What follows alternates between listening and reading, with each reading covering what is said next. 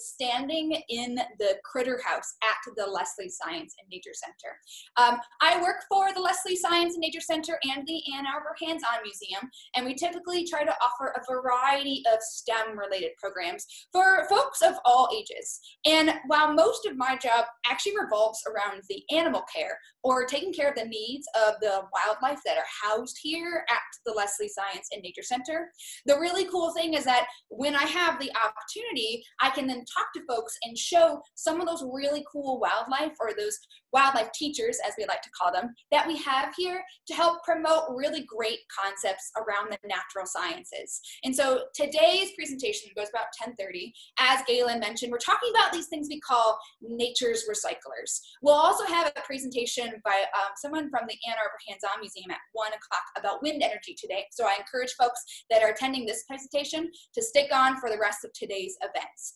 Now, when we talk about nature's recyclers, though, there's a couple key things to think about. We know, we humans, we can go through a recycling program, being able to take different materials, some that might be man-made or some that are made from natural materials, and either have them be biodegradable or be able to transform and reuse components of those objects to basically make other things, other tools that we need. Well, recycling has actually been happening for millions of years, just out in nature, out in the wild.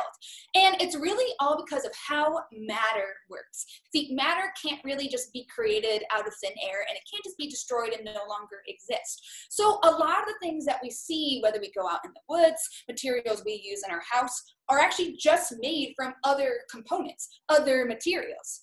And the really cool thing is today, we're gonna try to give you guys a chance to meet some of these live animals, some of these nature's recyclers that you can actually find right outside your window or right at home, especially if you have an amazing natural space.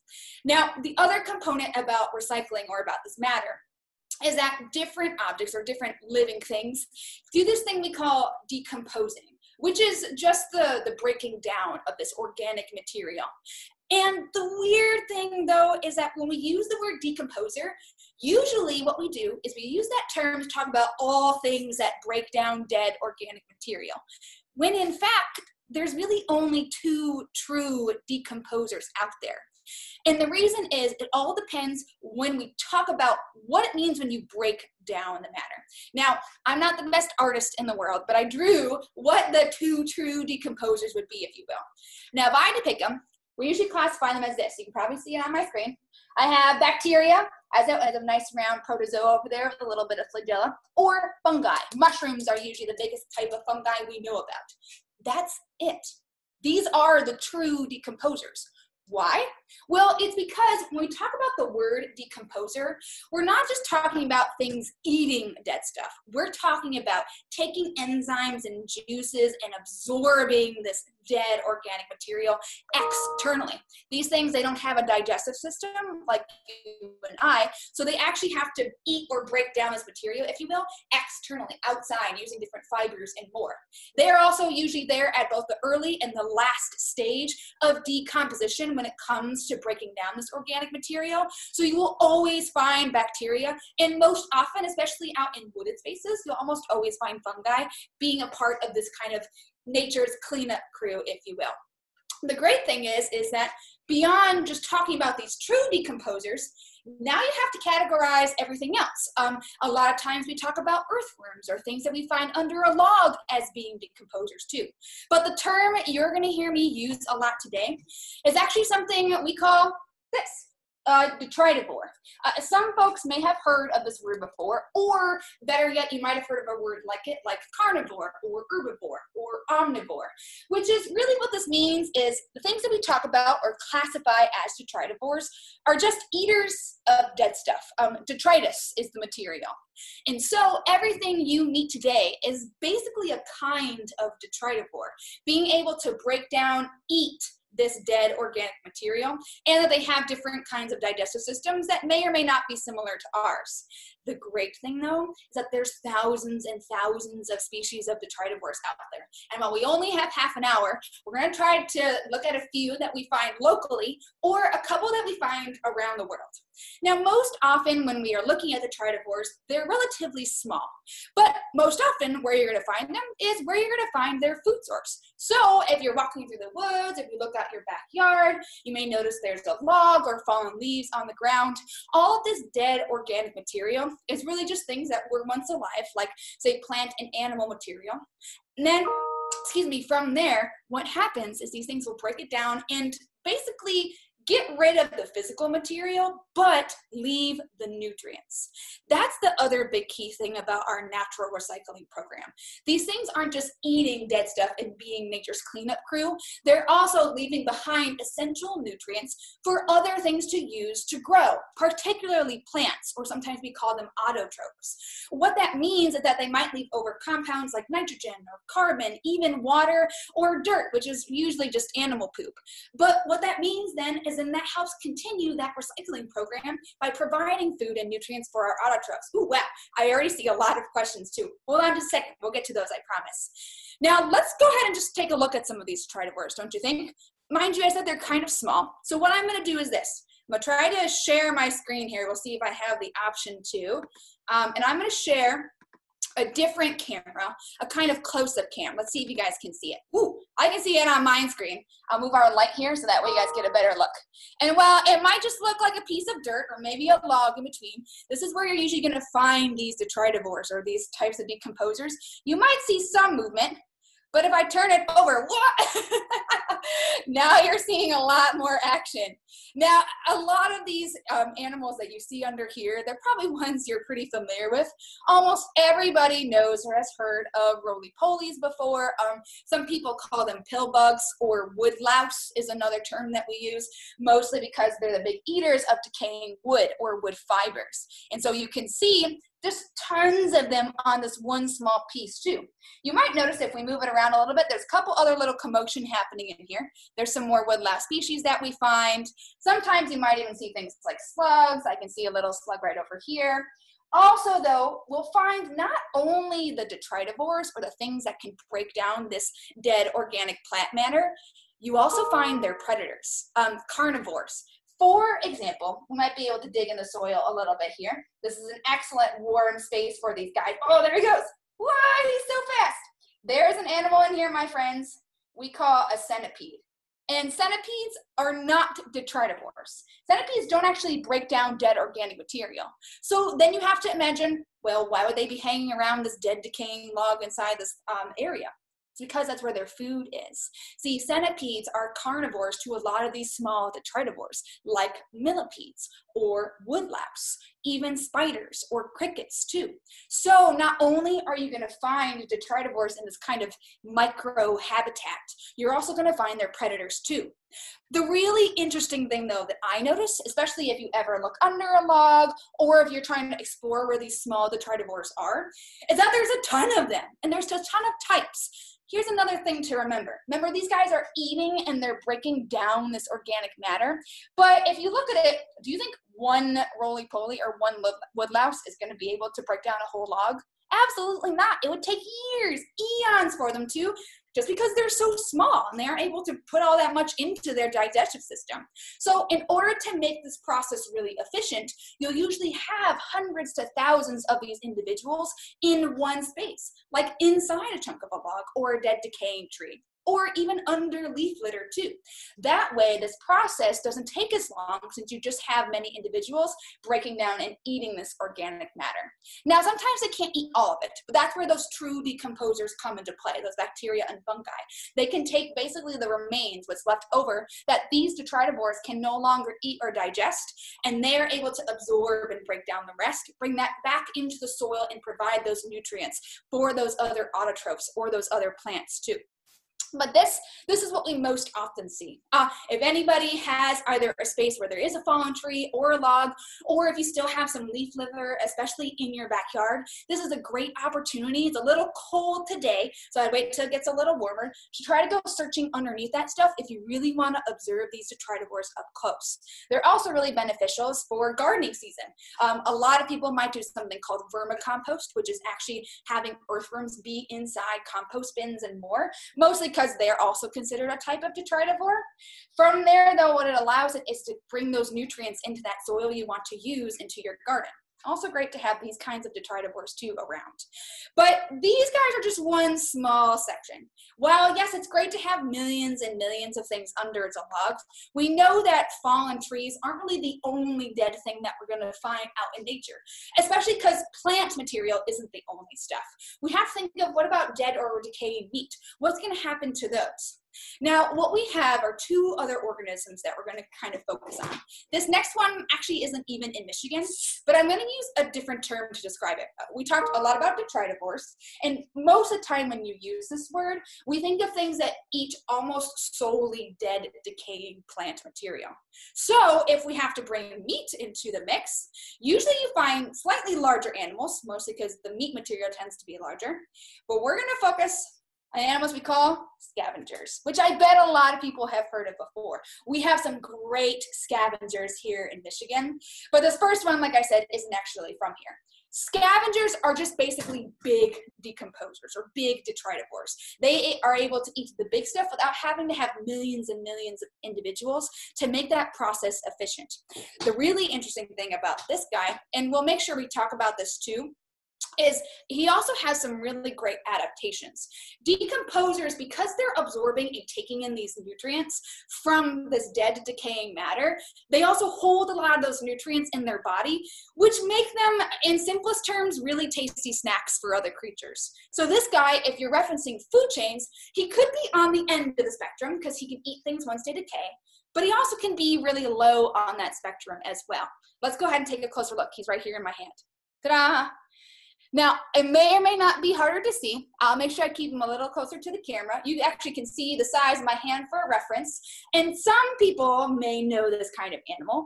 Even if he's not from around Michigan, he's a kind of cockroach. And yes, we do have cockroaches in Michigan. They're a whole lot faster, a lot smaller, but they too are considered a type of detritivore or scavenger.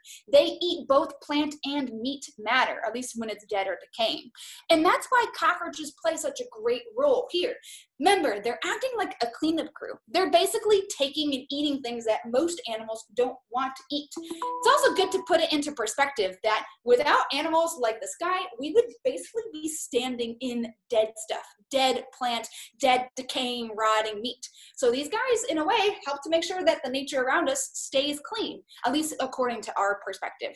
Now, this kind of cockroach is called a Madagascar hissing cockroach, again, living in a very tropical part of the world, which is one of the reasons why he's allowed to get to be so much bigger. He doesn't have to worry about finding a way to survive wintry seasons. It's 70 degrees and sunny all the time where he lives. So instead, they focus on finding that kind of food they need. And you can imagine living in a tropical space that there's a lot of great plant and animal material that's decaying that you can take on. And it's true, even though these guys are small, that means they do end up forming colonies, or we find them with multiple individuals in order to be able to take care of that dead, decaying material.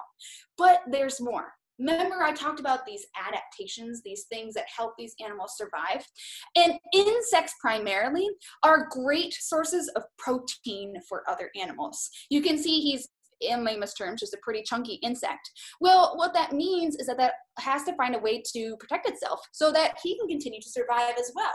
These Madagascar hissing cockroaches, they can live to be up to 5 years old sometimes, which means it's a lot of years for them to be able to break down this dead organic material. But here's what he does. That word Madagascar hissing cockroach, that's key, because while it might be hard to see with the camera, this guy has great camouflage to be able to hide under leaf litter or inside logs, but he actually has these little black dots around his abdomen, and those dots are actually holes. See, what this guy does, you can see he's not the fastest insect in the world. He doesn't actually have any wings, which is good because if you're going underneath logs or leaf litters, that could actually scratch your wings really well. So what happens though is he blows air using muscles that he contracts in his abdomen, and he blows air through those holes, and he makes that really loud shh or hiss noise, almost like a snake or a cat. And the great thing is if an animal can't see him, say he's hiding under leaf litter and more, what that means is that he might be tricked into thinking he's this really ginormous animal, when in fact he's just a cockroach. But does that work every time? No, not really. There are definitely times where these guys are exposed and they become delicious snacks.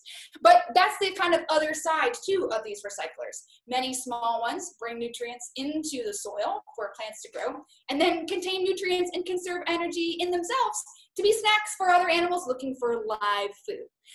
Okay, I'm gonna pause for a second before I keep going, and I wanna make sure I'm gonna check in with our other hosts to see if we had any questions so far. I know some folks open or raise their hands, but I just wanna double check. Galen or Missy, do you guys see any questions? If not, it's totally okay. Don't hear from anybody yet, so I'm gonna assume we don't have questions yet. So then I'm gonna keep going. Now, other scavengers that we tend to find here in Michigan are usually small mammals. We humans can probably relate to finding certain creatures that roam around our trash, like raccoons or possums, skunks, rats, rodents, even more. And one interesting thing to note is that some of these creatures that we talk about, we can classify them as scavengers, but that doesn't have to be their sole diet. For this cockroach, that's really all he eats. He doesn't usually eat live stuff or live plants. Part of that is because of just how small his mouth is. You might be able to see the two antennae that are sticking out from the top of his head, but when you look at this cockroach, you can't actually see his head. It's hidden underneath this helmet.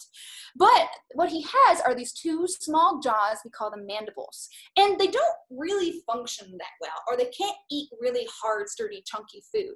If you think about how, say, our 3 states of matter work, solids, liquids, and gases. If you focus on solids, their molecules are so tightly packed together that solids are very sturdy objects. This guy can't really break down this sturdy material.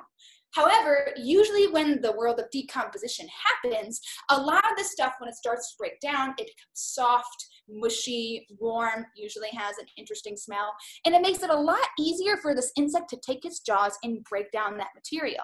Some of the scavengers that we see here, like the mammals that sometimes go through our trash, they can still take on things like fish, live insects, amphibians, and more, mostly because of how they're able to eat that food.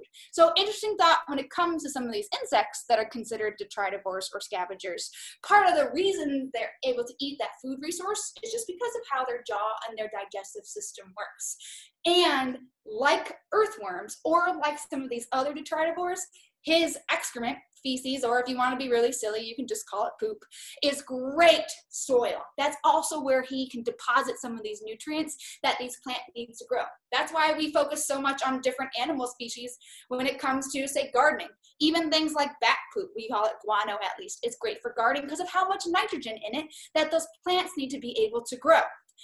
But we in Michigan, we're really lucky. We have some ginormous scavengers. And here's why. We also have a lot of ginormous matter or ginormous organic matter that somehow needs to get broken down. And when you think of animals like hyenas that are from around the world, or animals that need to be large in order to be able to scavenge, it's usually because they're the ones that take care of the large rotting meat. Now, some of you might have noticed there's this box behind me, and we're actually going to look at the thing that's inside this box. This is probably Michigan's largest scavenger.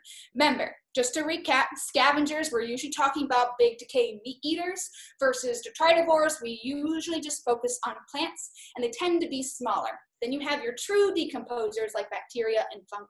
Don't want that idea to get lost. Now, when we meet this animal, she's most comfortable sitting on a perch here on the table. I'll make sure that my camera here is down a little bit so you guys can see her. And many of you humans are probably seeing this animal right now because it migrates. I mean, think about it. If you're a scavenger eating large, decaying meat items, it's going to be really hard to find it here in our winter seasons, mostly because it's either going to be covered in snow or it's just going to freeze and not be edible anymore. So these guys actually migrate down south as Florida in some years, in order to be able to find fresh, decaying meat, if you will. But now they're coming back up, not only for their breeding season, but because it's getting warmer here. What I'll make sure I do is I set up her perch so you all can take a closer look. And we'll talk about the same idea with a cockroach, these adaptations or physical features that we see. A lot of what you notice on this animal is key to her being a scavenger, being able to take on these large amounts of decaying food. And the really cool thing is, if you've recognized this animal before, we'll get our perch ready here, that you may already know some of these adaptations or these thoughts that we have about how this animal is to survive and find the food. Now, the weird thing about big scavengers like this animal isn't necessarily that they bring nutrients back into the soil. What they're really doing is conserving that energy for later in their bodies when they eventually pass too. All right, we'll bring this camera down a little bit. I'm going to have her come out here on my glove. You may already have an idea of what kind of animal it is, especially just by looking at my glove. Step up. If you've ever been to the Leslie Science and Nature Center, you might have an idea of what kind of animal she is if you've ever seen us present before, or if you've ever had the chance to visit. Good girl. A little larger than our cockroach and a little larger than some other detritivores or scavengers we talk about. You can use my head or face as a reference. We'll have her out here on my glove for just a few seconds so she gets used to these surroundings, and then we'll stick her on my perch. Ooh, I actually see a question here, so I'm gonna pause. I had somebody ask, what animals eat cockroaches and how big is a Michigan cockroach? Well, we actually have a lot of animals, especially mammals here, that eat cockroaches. You can think of both raccoons and possums. Remember, yes, they're scavengers, but they can take on live food. We have a lot of birds, say insectivores. Even robins can sometimes take on cockroaches. Small rodents, things like mice, rats, even squirrels sometimes will take on a cockroach. But the biggest cockroach that I've ever seen here in Michigan was actually no bigger than my thumbnail. Not to say that they can't get any bigger, but at least that's the biggest one I've seen. Also, most cockroaches that we have that live here also have wings, which means they're able to get away or escape really fast. But remember, they're great detritivores, so they're important to have, even if we don't always want them in our human spaces. Now, let's get to this scavenger. She's sitting very well for you all to see. This guy is a turkey vulture, and turkey vultures are the only native species of vulture we have here in Michigan. But they're under the bird category of raptors, or birds of prey, because even though they're eating dead material, they still have some of these hunter-esque adaptations, even though they're hunting dead stuff. Just when it's compared to something like an eagle or a hawk or a falcon, how they use these adaptations is a bit different.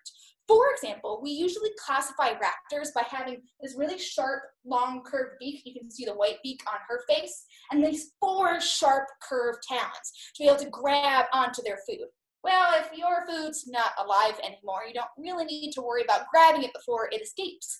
So the really big adaptation for vultures is their sense of smell. Many raptors don't actually have a sense of smell. They don't need to. They can rely on other keen adaptations. But vultures, because their food is relatively, potent, they actually use their smell primarily to search or scavenge for their food. Sometimes you can even look through their nostrils so the air can get in through those pathways really easily. Here's the really cool part. Scientists are actually trying to study turkey vulture brains to really see, of all the vultures in the world, who has the best sense of smell. And well, you can't just find, vulture brains wherever you go. From what they've studied so far, they have learned that turkey vultures, the part of their brain that is associated with their sense of smell, is twice as large as any other vulture brain. Meaning, if you make that correlation, that they have the best sense of smell of all vultures we know of. Especially if you ever know the local celebrity Joe Riley. He even has a rap about turkey vultures. I encourage you all to listen for it. But they talk about how turkey vultures can smell up to a mile away. Here's the other cool thing. We actually can find turkey vultures in a lot of different habitats, versus there are some other vultures that can really only scavenge in certain spaces. We find them not only in open farmlands or plains, prairies, we can also find turkey vultures staying in forests. Why? Well, while they do have pretty good eyesight, since their smell works so well, better than some other vultures we know of, like black vultures down in Ohio, they're able to primarily just use their smell to sniff out their food. They don't need to rely just on their eyesight like some other vultures might need to. So they can occupy more or a wider variety of habitats to be able to go searching for their food. I did have another great question. I love this question. Somebody asked, why are turkey vultures' heads bald?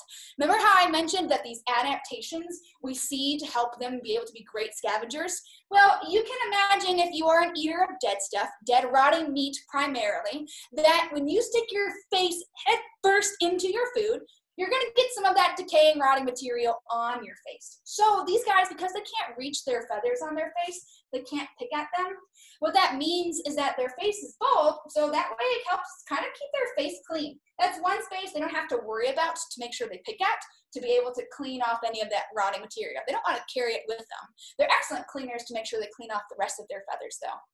Ooh, I have another good question. We had somebody ask not only how far can this turkey vulture smell, but also do turkey vultures smell us? One, we said that some turkey vultures can smell up to a mile away. It's amazing how far they can smell. Way better than my nose. And can turkey vultures smell us? Absolutely. I'm sure we humans have a very unique scent, and they can smell other live animals too. Whether or not we know what they think of our smell, that's one thing. But they know that we aren't any kind of prey to them, and that they won't go scavenging for us. However, it does make me wonder what they think we smell like, now come to think of it. The other cool thing, though, it might be a little hard to see, are actually her feet. Oh, I can move back a little bit so you can see her feet a little better. She may go back in her boxer, preen and clean herself. This is a really cool behavior to see, by the way. It means she's really comfortable with all of you on this camera screen. But her feet are actually structured in a unique way to compare to other raptors. These guys have humongous feet, especially their middle toe. It's incredibly long. And that is because a lot of the things that they eat are going to be on flat surfaces. They're going to be on the ground.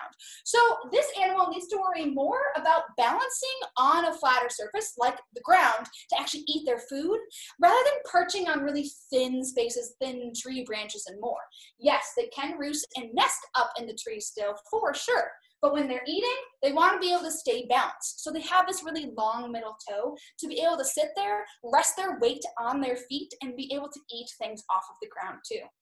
Their feet, just like their head, are also bald.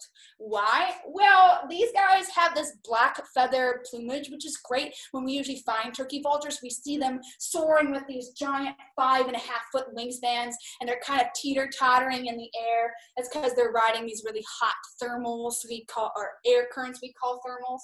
And what's happening, though, is that with this bald feet, it actually helps to keep them cool. When your feathers are black, looks like she's done for us for the day. When your feathers are black like this, you absorb a ton of heat. So in order to keep yourself cool while you're searching for your food, she does something that kangaroos actually do too. She goes to the bathroom on her legs. Now, I know that seems silly, but that actually just helps with the process of evaporation, meaning that she can cool her legs off just by going to the bathroom on them. And that way it evaporates off her legs and keeps her cooler while she's eating. Pretty amazing. Interesting adaptations, but also very useful. I see we did have another question. We had somebody ask, you know so much about bugs, and would be able to answer a question about love bugs. Ooh, we had somebody from Florida. Welcome. Thanks for seeing us in Michigan. And we say that there's a bunch of love bugs around. What animals feed on love bugs? That's a great question. I will be honest, I don't know a ton about love bugs, but I can at least speculate that most insect hunters that we have here in Michigan may be similar to ones that we have in Florida. Now, one of the things that could happen is you think of a lot of small rodents that are insect hunters here. You can also think of, even other birds, larger birds of prey. Also, though, in Florida, you guys have a lot of great reptiles and amphibians that are also great insect eaters. I don't know if there's ones that would be able to occupy human spaces, like around our neighborhoods, that could eat those, but I bet you that there's a bunch of different kinds of small reptiles that would be great predators to something like a love bug. For folks that are unsure what that is, because this we're a little short on time, I'm going to encourage you guys to see if you can discover what those guys look like. Cool question, though. I did have another one I want to make sure I answered. Somebody asked, how old is this vulture, because she looks old. She is definitely an adult, and she's big, too. Most of the time in the bird kingdom, the females are actually larger than the males, so she's a very hefty size, mostly because they have to, hold calcium inside their body to be able to lay their eggs, and if they have to protect their nest. This turkey vulture, I would say she's at least 11 or 12. But in, say, our raptor kingdom, in the wild, 14 or 15 years old is a really good lifespan for these creatures. However, in captivity, many of these raptors can live to be into their late 20s, even early 30s. So while she's been teaching for a relatively long time, she actually is known to have a larger or longer lifespan here in captivity. Here's the other thing I will note too. None of these animals that you have met today are my pets. If anybody has ever seen a presentation from the Leslie Science Nature Center or seen these animals at the Ann Arbor Hands-On Museum, note that many of them are with us because of an injury to where they cannot be released into the wild. One of the reasons we let this animal rest on this perch is actually because she has a broken wrist, a broken wrist and shoulder that's never fully healed. So she can't actually extend her wings out all the way as she would need to be able to soar. Because she's unable to fly like she would need to out in the wild, that is why she's with us. However, she still is very much a wild animal, and we make sure we respect her space and time, letting her go in and out of that box whenever she needs to. Great questions too, by the way. Make sure that I keep our Q&A open. I know I only have a couple more minutes left. As other things that I want to make sure is mentioned, though, is that not only do we meet these different detritivores or decomposers, but the next part of this kind of becomes a challenge. As we're celebrating Earth Day and we're finding different ways to stay safe and stay healthy, all while being at home, there's actually a lot of great ways to discover this stuff, especially when you're looking at tiny objects like these tiny detritivores. I already mentioned that there might be some things right outside your window or right outside in your backyard that you can actually discover when it comes to these detritivores. It's also important to know why they're important and how we can better respect them. By leaving things like certain decaying logs, dead decaying material, fallen leaves, and more in or around our property, that allows great food, shelter, and more, not only for these detritivores, but also for animals that eat them, like, say, salamanders, small reptiles, or better yet, if you have decaying meat, a great snack for something as big as a turkey vulture too. And so you are always welcome if you have any questions or concerns about things you see, or if you guys ever want to learn more about nature's recyclers, especially the ones that we find here in Michigan, then you guys are always welcome to reach out to us at the Leslie Science and Nature Center in the Ann Arbor Hands-On Museum. I believe we're just about out of time, so what I'm going to do is I'm going to turn the attention back over to Galen and Missy, who are our other co-hosts. And thanks everybody for attending our presentation today. Happy Earth Day!